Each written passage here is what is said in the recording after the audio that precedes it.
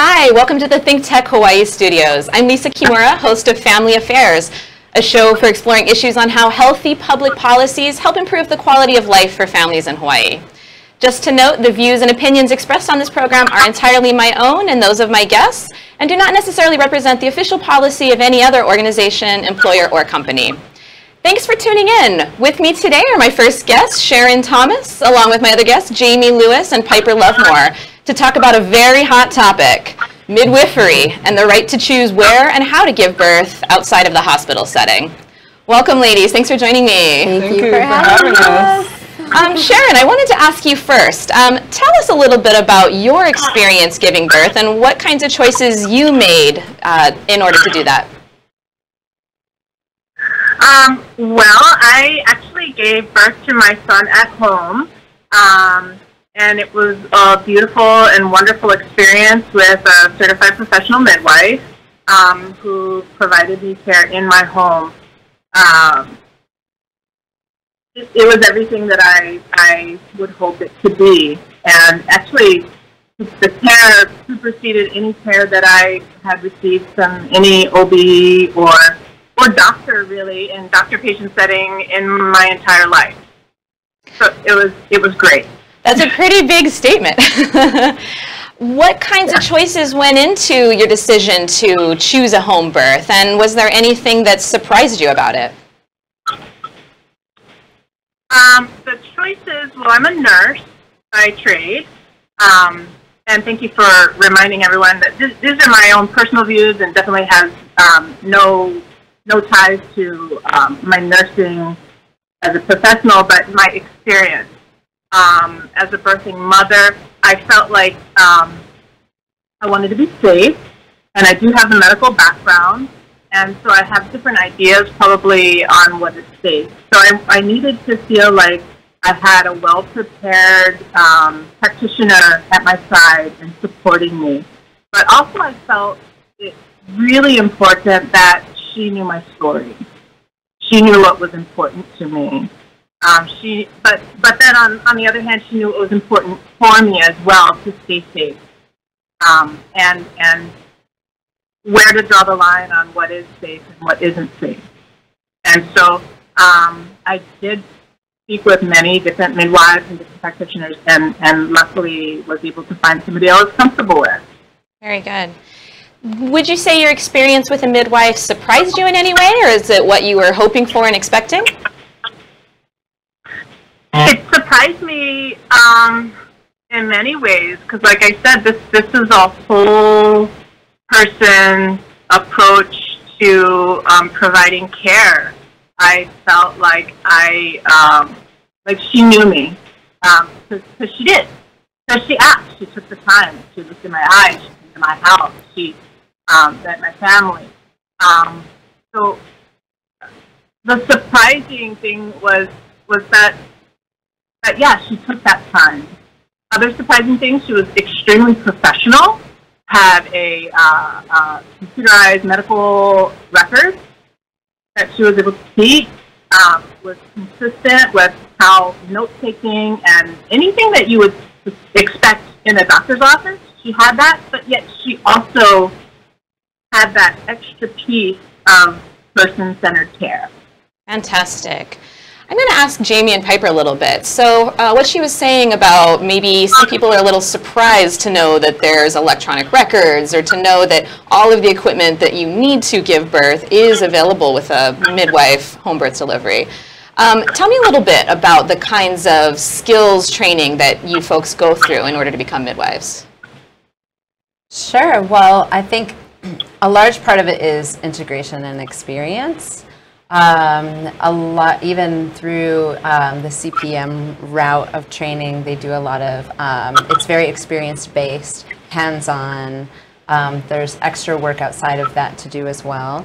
And I think also self-care is a big part of it. If you can take care of yourself, then you can take care of other women well.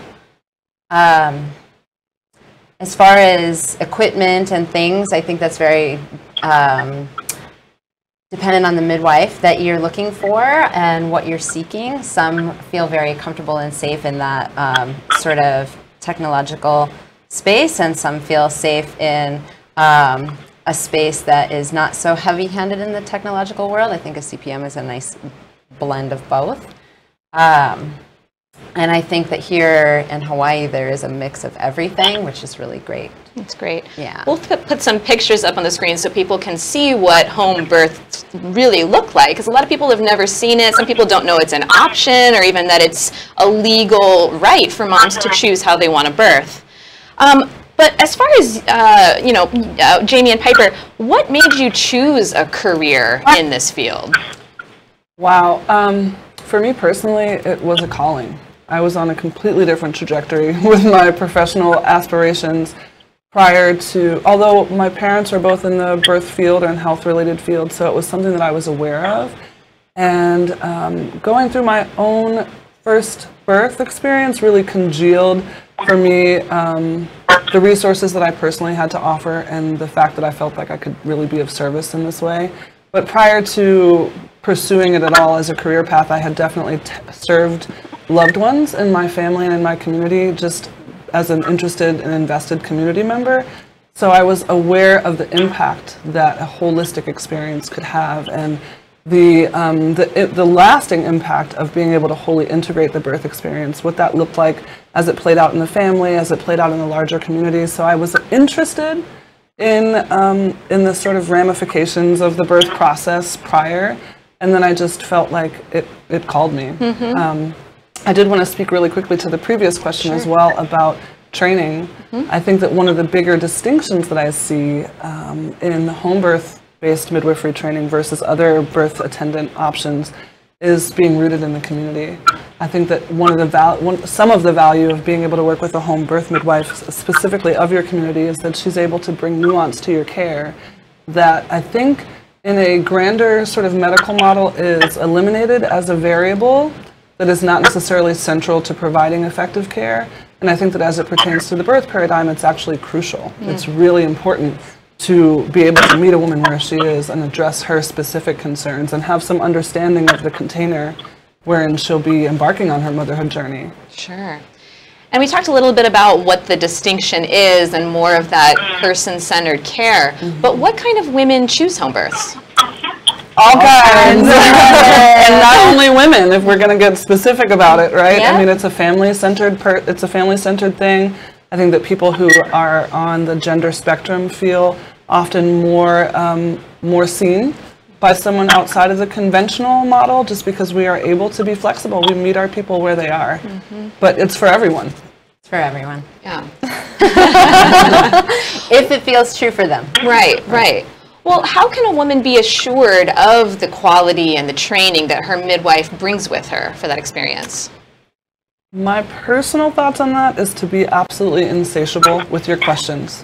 I think that one of the things that I've found interesting about the home birth debate as it unfolds is that it sort of really decentralizes the families making the decision, and I prefer to keep them at the center of the dynamic. So there's never a question that's off limits for me. I will often encourage them to ask others, as they have chosen me to be their guide, get a second opinion. Really digging it, not necessarily because I feel as though mine is invalid, but because I really want them to dig into what their subconscious is yearning for. And I think that in order to be able to treat them as a whole person, we need to also sort of steward the unfolding of their process. Many people begin their pregnancy journeys feeling overwhelmed or uninformed. And I don't aim to supplant that journey of integration, of learning about the process with my own expertise. I would rather the family be curious and be interested in their process and ask all the questions, and I happily refer them along to other people for that, to satisfy questions that I may not be able to answer, or for varying perspectives on those that I feel confident in as well. And for those women that are really trying to choose something that aligns with their values and what they're looking for, how often do they start with you from the beginning versus do they ever change their track as far as the birth plan is concerned? Well, birth is very organic and normal physiological. So we sometimes meet people right at the beginning. The minute they find out, they know this is what they want. other people find somewhere along the way that maybe the provider they're seeing doesn't necessarily align or doesn't see them as who they are, or maybe their provider is a variety of people, and so they're looking for a more interpersonal experience. There are also people who might become a little less healthy along the way and need to actually shift back into, you know, a more medicalized situation for the best health for mother and baby. And so we really do try to facilitate all of the journeys. Fantastic. One thing I've noticed as an educator, having been a birth educator before I became a more active birth worker, is that many people aren't really sure what the differences in care really look like until they become more informed.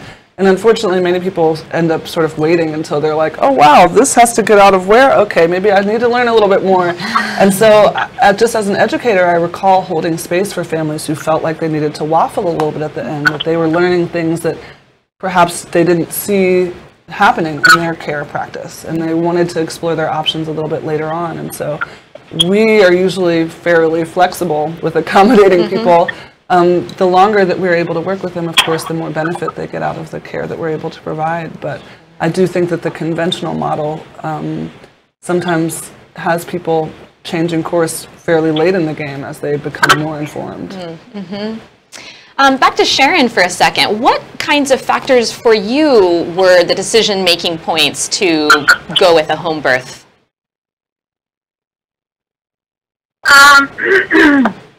Upon learning that my OBGYN was planning for a C-section, that startled me, shocked me actually that this was even a consideration for a normal, healthy. I mean, of course, if there's problems, you address problems when they arise, but to plan ahead for it was not part of my birth plan. From what you've seen or experienced, Sharon, how would you say your birth experience varied from what might have been a hospital birth or even a C-section birth? Well, my laboring, I was able to listen as loudly as I wanted to my favorite music and dance and do what I needed to do to help my son enter the world. And I didn't have any shame. I didn't have any fear of anyone being disturbed. I was in my own home, and I wasn't under any policies and procedures necessarily. I was able to relax and birth in a natural way. And what would you say was the most important factor to you in choosing the particular midwife that you selected? Well, I said I was a nurse, but I'm not a labor and delivery nurse. Whenever I spoke to, if I even mentioned it to my labor and delivery nurse friends, they thought I was insane to even consider it. But I was able to get specific questions that I needed to ask. So I gathered questions from more informed individuals and asked, okay, well, in this situation, what will you do in this situation, and what sort of medications do you carry, and why, and when would you use them? And so all of those questions, and then in addition, actually, as I was looking for a midwife, I spoke with many, many different midwives on the island, and they all have not all, I mean, everyone has their own approach and their own practice. But what really it came down to was how that personal connection and knowing and that deep, deep place within you where you feel safe with this person and their judgment. Absolutely. That's really what it came down to. Yeah, and Jaymie and Piper, I know that for a birthing woman, being safe, being comfortable, obviously makes it much easier for her to go through the birthing process. But like she mentioned, a very common response is that you're insane for choosing this. Why wouldn't you go to the hospital? Why do people choose this route? There's lots of different reasons. For some people, they feel safer in a hospital. The bottom drops out. Other people don't necessarily feel safer in a hospital. And in fact, maternal mortality and infant mortality rates are not great in U.S. hospitals. So I think that there is some question that's starting to happen, and women are really starting to look to people who can actually make that personal connection. I feel like transparency and truth and trust is what gives that woman the confidence and that ability to birth wherever she is, wherever she chooses. And that if she has that comfort and that confidence and that trust that the person in front of her is also in that same space of being transparent, then the outcomes are better. Fantastic. We're going to talk a little bit more about this in just a second. We're going to cut to break right now, so stay tuned and we'll be back. We're going to be talking a little bit more about regulations and oversight for midwifery. Aloha, I'm Wendy Lowe, and I'm coming to you every other Tuesday at 2 o'clock, live from ThinkTech Hawaii. And on our show, we talk about taking your health back. And what does that mean? It means mind, body, and soul. Anything you can do that makes your body healthier and happier is what we're going to be talking about. Whether it's spiritual health, mental health, fascia health, beautiful smile health, whatever it means, let's take healthy back. Aloha. Aloha, I'm Yukari Kunisue, the host of Konnichiwa Hawaii, Japanese talk show on ThinkTech Hawaii. Konnichiwa Hawaii is all Japanese broadcast show, and it's streamed live on ThinkTech at 2 p.m. every other Monday. Thank you so much for watching our show. We look forward to seeing you then. I'm Yukari Kunisue. Mahalo.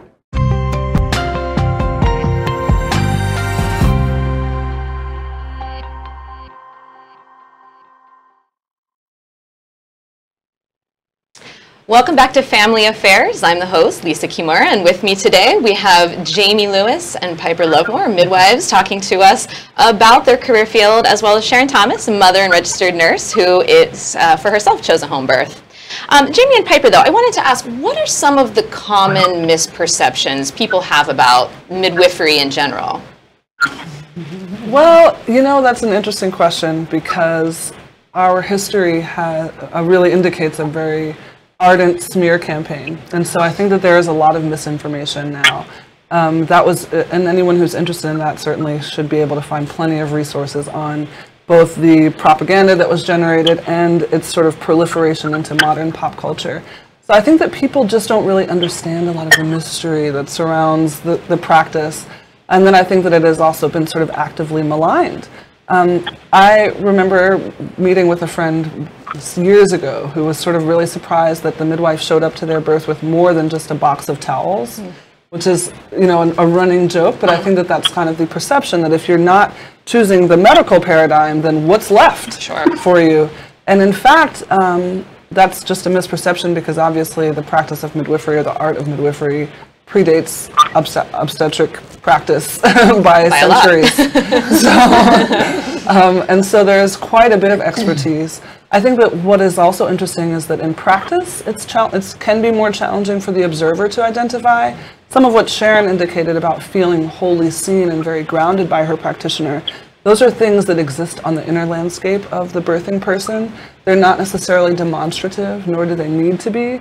So it really reflects sort of a contract between the client and their provider. And from the outside perspective, it may seem as though not much is taking place. That is evidence of the art unfolding. You know, there's a measure of confidence that comes with being expert in your field and a measured restraint that comes along with that. And so I think that when you have been conditioned to see medical experiences replete with lots of accessories, tubing and needles and things that we've come to associate with medical care, when you see something unfolding without those things, it's hard for some people to understand where the actual practice is coming in. But many midwives are able to function just by holding space and allowing things to unfold, and are certainly there representing the product of years of learning and applied knowledge as well, but not necessarily feeling as though they must demonstrate that in order to prove their worth, but rather that they can hold that for someone if they need it, and otherwise allow them their experience unhindered. Add to that? Well, I don't disagree with any of that, actually. And I also think, different midwives bring different tools.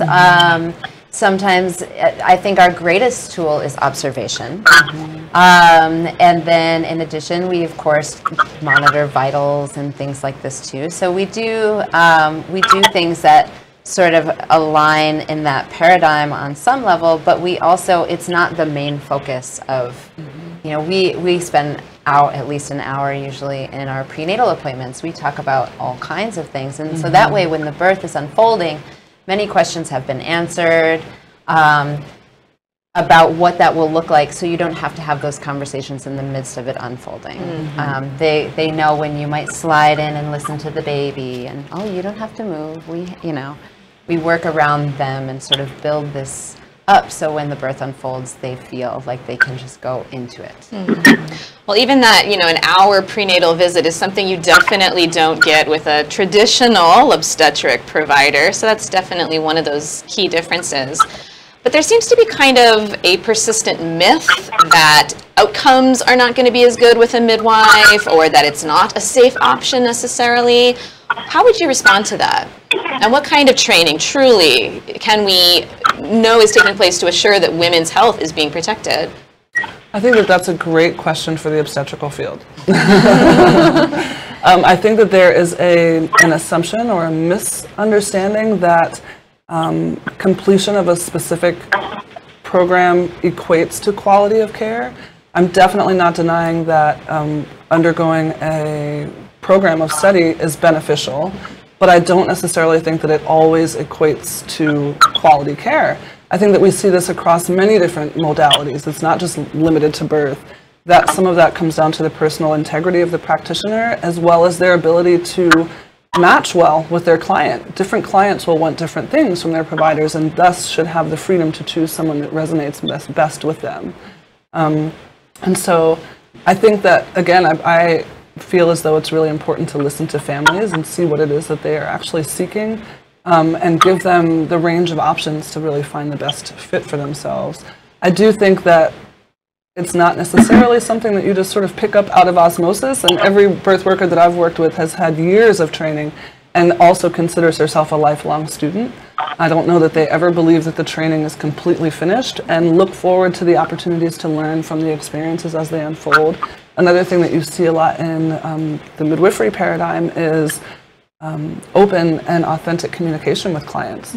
Midwives may think that a birth went seamlessly and then learn from their client that they had some reservations, and there is space for unpacking those things later so that the midwife is educated about what nuances may have been lacking, and the client also understands how to better advocate for themselves in the future.